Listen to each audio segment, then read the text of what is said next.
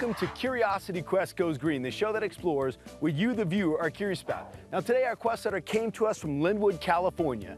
Dulce wrote, "Dear Joel, we're in the middle of a drought, and I'm curious how many gallons of water we use and what we can do to be more water wise."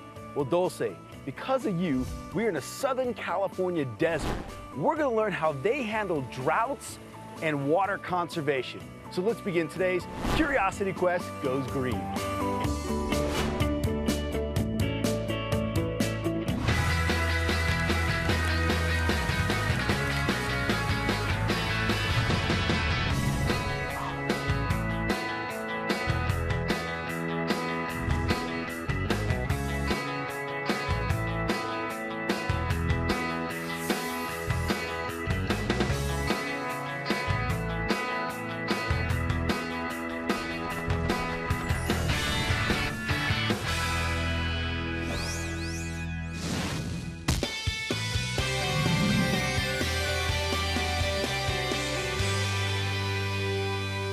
So we're up in the Mojave Desert, out here in the city of Apple Valley, and I'm here with Lance Eckhart. How's it going, man? Doing great. How you doing? So, Lance, tell us a little bit about what you do and where we're at.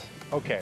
I'm a groundwater scientist, and I work for the Mojave Water Agency and basically manage the water supplies for about 5,000 square miles of high desert for almost 500,000 people. That seems like an enormous area, is it? It is an enormous area. It covers the cities of Barstow, Hesperia, Victorville, Yucca Valley, Phelan, El Mirage, Newberry Springs, Lucerne Valley, and all those communities that I just mentioned. So it's a pretty big area, diverse group of people. First of all, how does water get to all these places that are way out in these distant cities you're talking about? Well, we're in a desert, so there's not a lot of water to begin with. But, Okay. but it does rain here. We have a river, the Mojave River, that is dry most of the year, but flows for tens and tens and tens of miles until it goes out in the middle of the desert and dries up.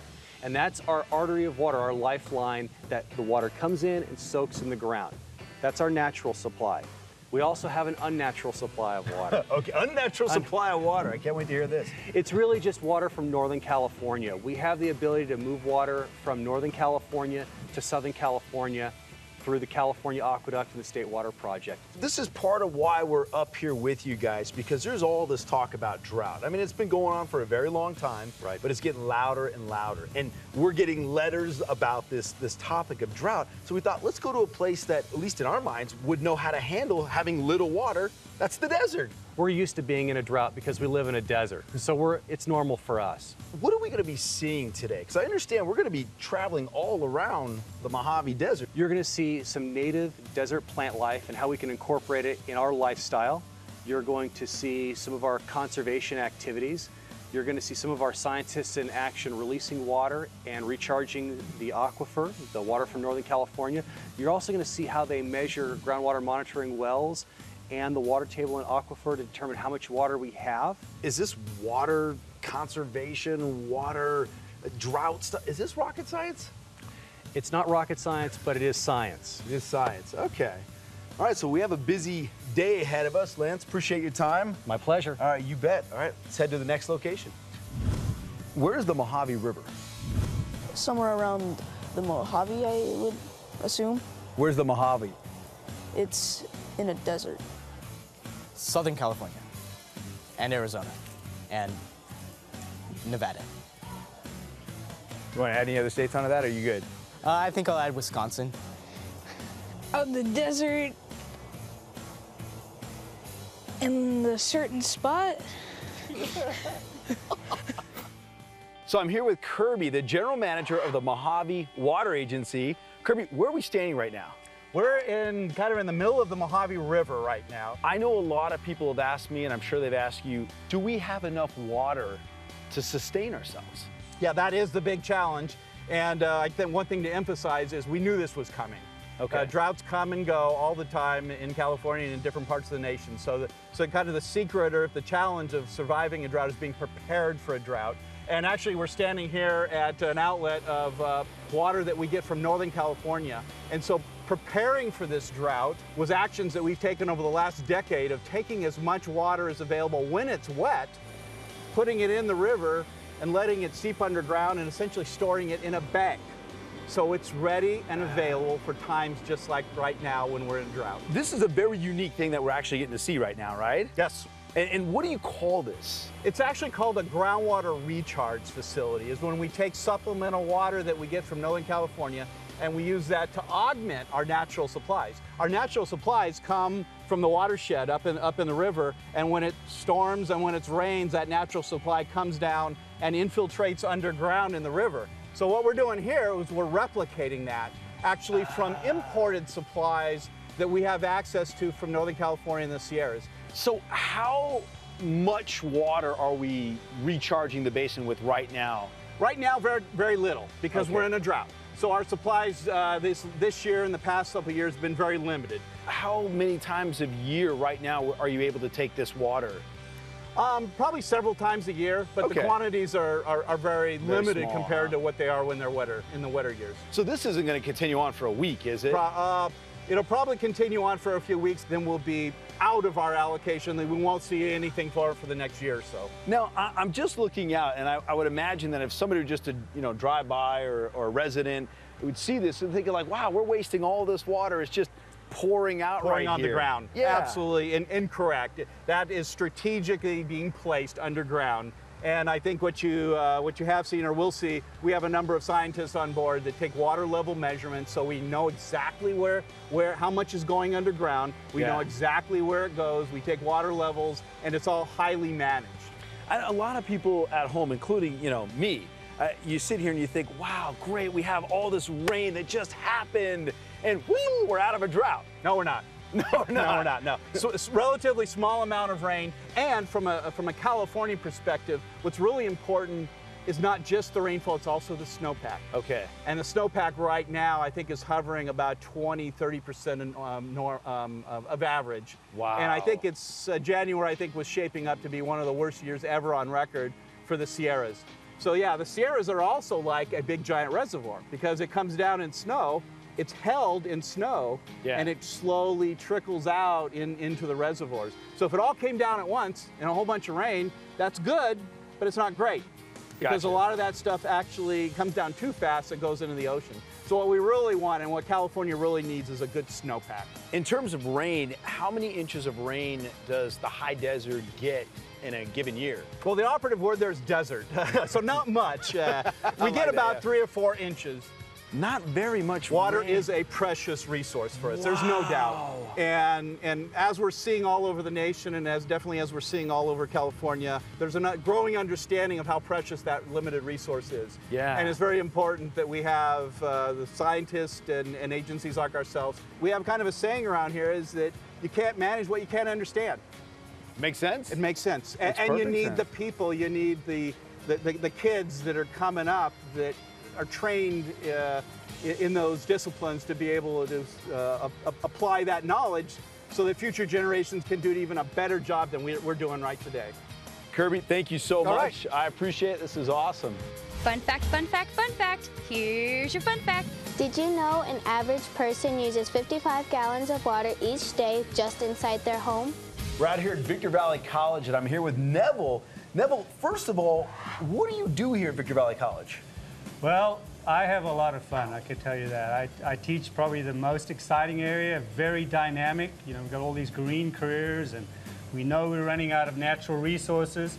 So I actually teach agriculture and natural resource management. So it's a pretty new field in that we don't have any traditional programs at many four-year schools that do that. I remember Kirby saying earlier when we talked to him how important it was to build up the next generation of scientists and mathematicians that can help us figure out what we need to do to move forward. Yeah, we do. In fact, I would just point to this experiment here. This is growing a native grass called panic grass.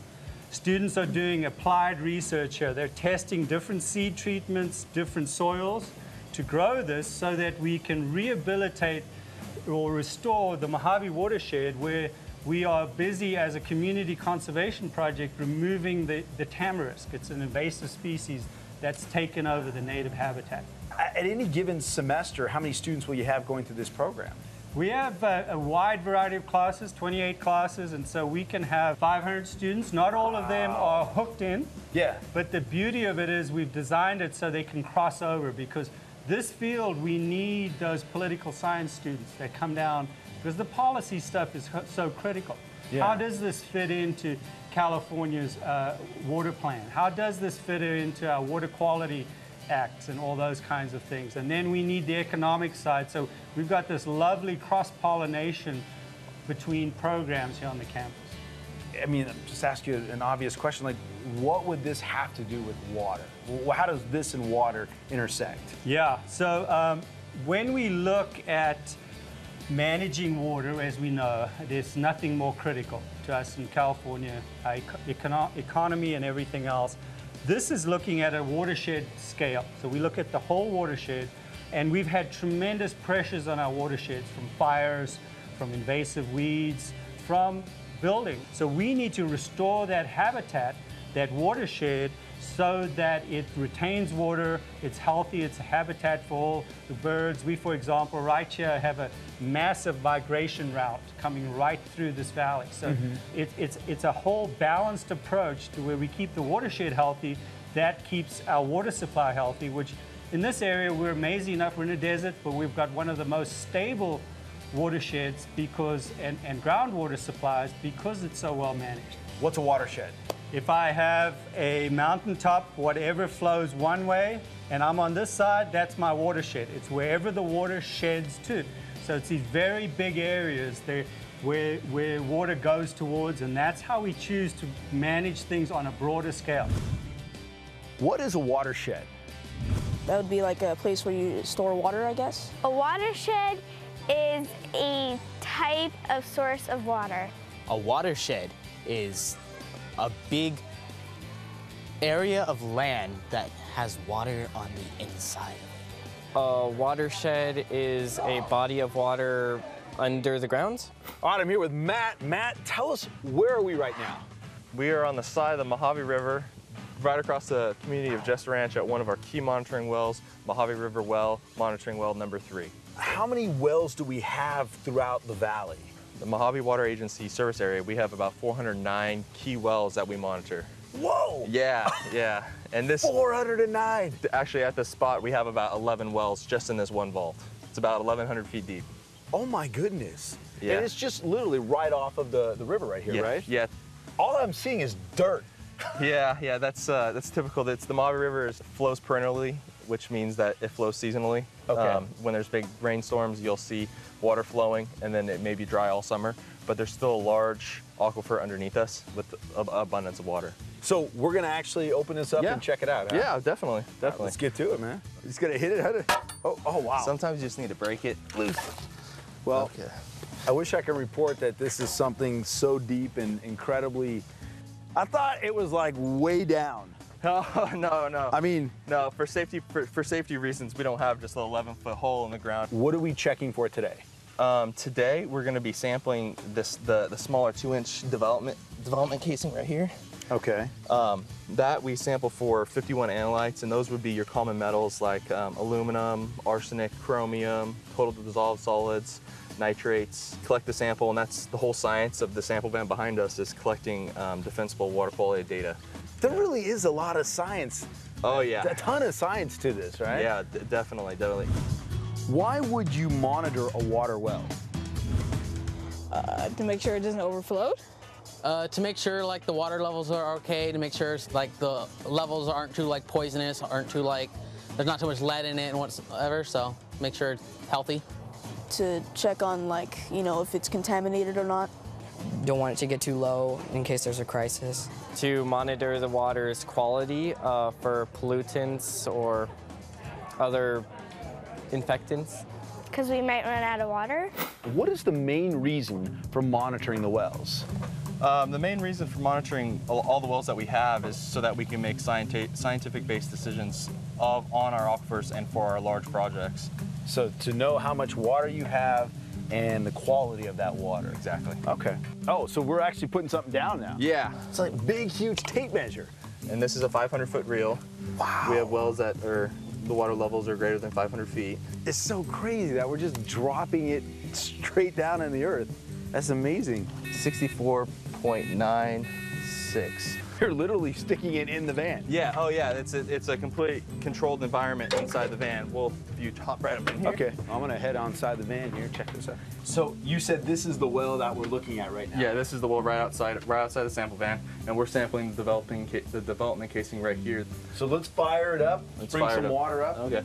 So once you have all of the data collected, are you still going to take samples back to another lab?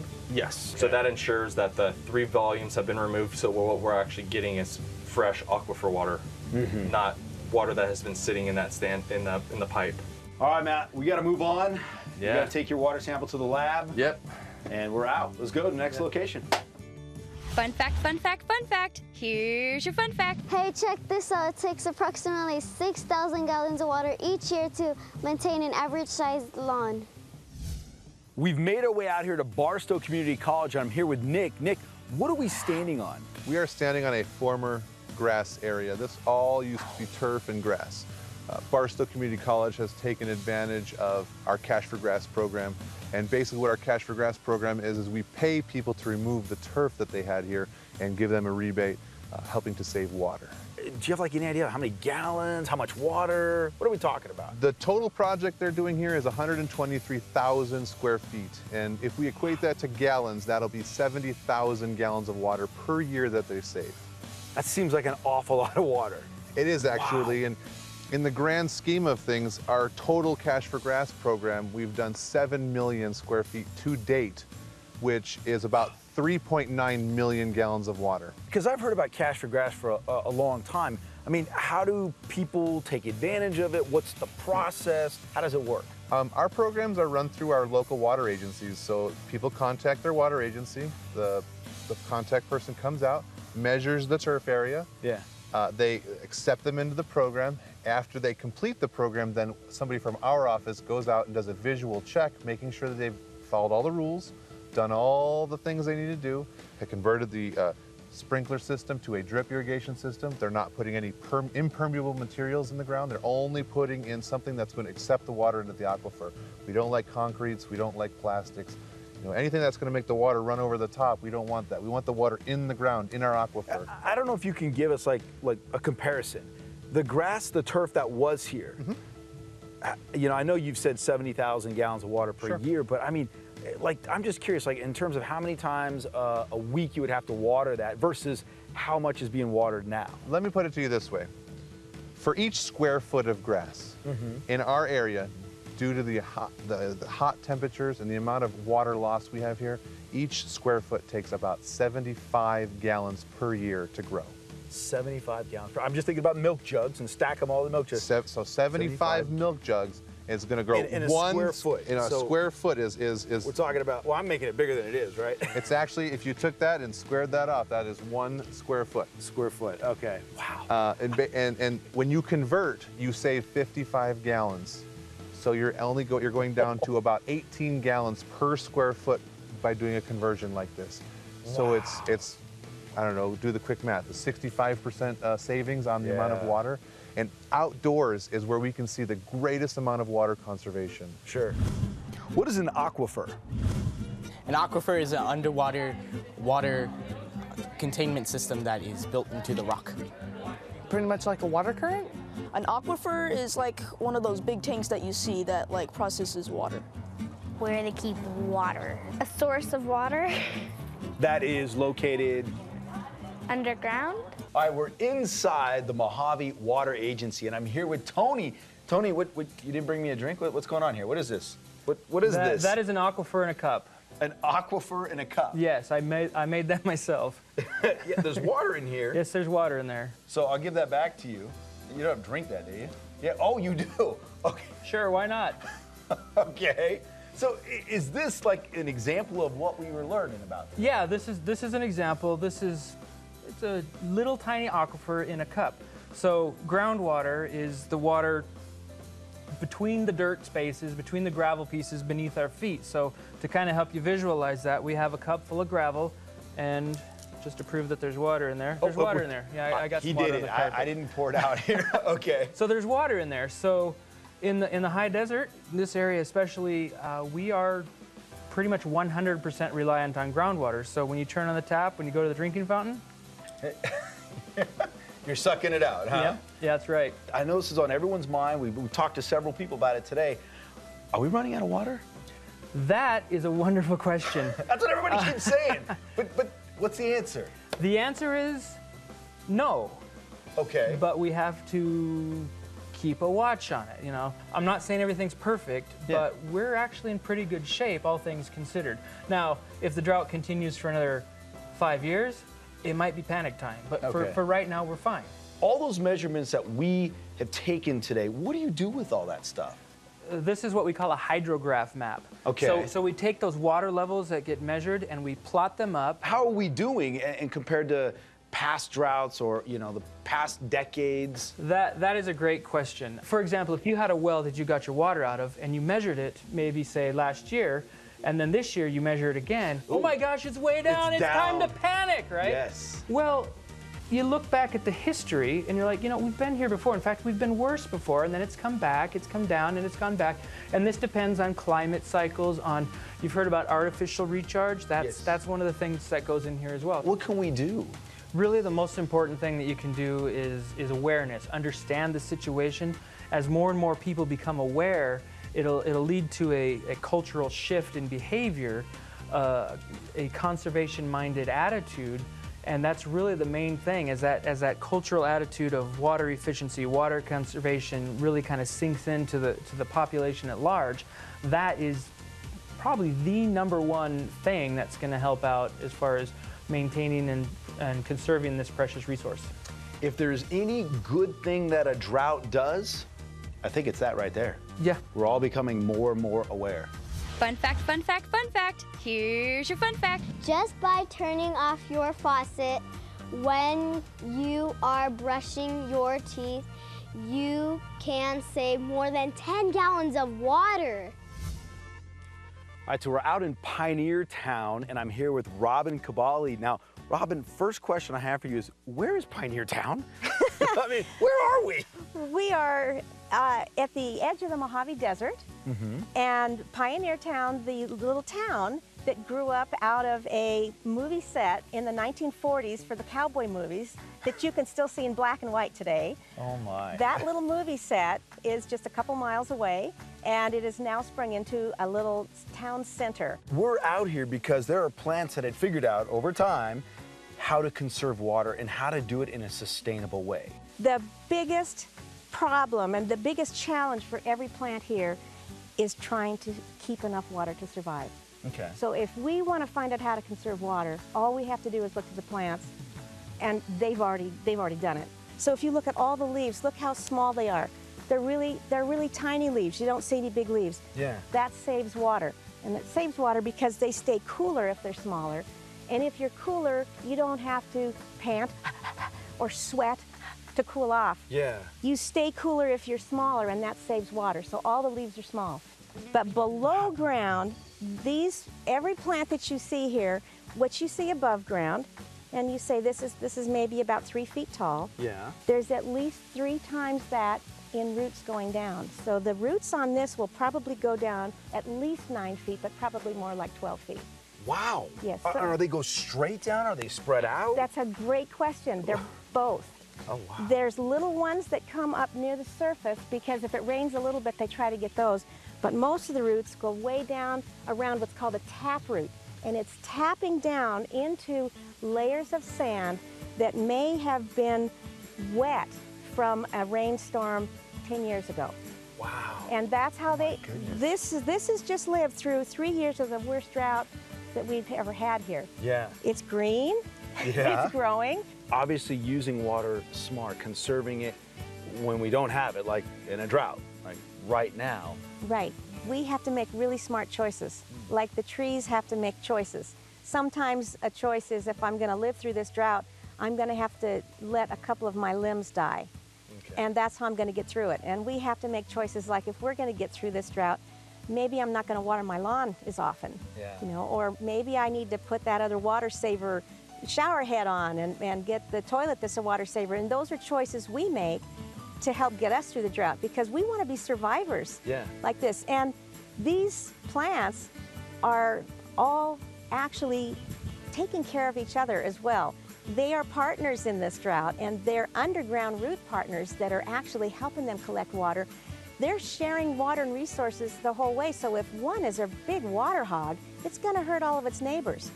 And so, just like us, we don't want to be a water hog in our street because it's going to hurt all of our neighbors. Yeah. So we need to really think about every drop and be survivors like this and care about our community like these plants are, caring about their plant community. Wow. Fun fact, fun fact, fun fact. Here's your fun fact. Using a dishwasher versus washing dishes by hand can save you approximately 20 gallons of water per load. I want to thank everyone involved in today's show and for helping us learn what our role in a drought is and for teaching us that conservation is not necessarily rocket science. And I especially want to thank you, Dulce, for sending us on today's Curiosity Quest Goes Green. Now, if there's something you want to know more about, let me hear from you. Go to curiosityquest.org, click on the Send Us on a Quest link, and simply tell me what you're curious about. And who knows, it might be you that sends us on our next green adventure. Now remember, this is our planet, and it's our responsibility to take care of it. So I'm curious, have you gone green? I'm Joel Greene. I'll see you next time. How old would something like that be? This is a granddaddy. If you look at the base here, this is one where if we took a core bore, we pulled out and we counted the rings, we would probably be able to count. I would say that this tree is probably about 800 years old. This is a pinyon pine. What? Yes. 800 years old in the middle of the desert with no water?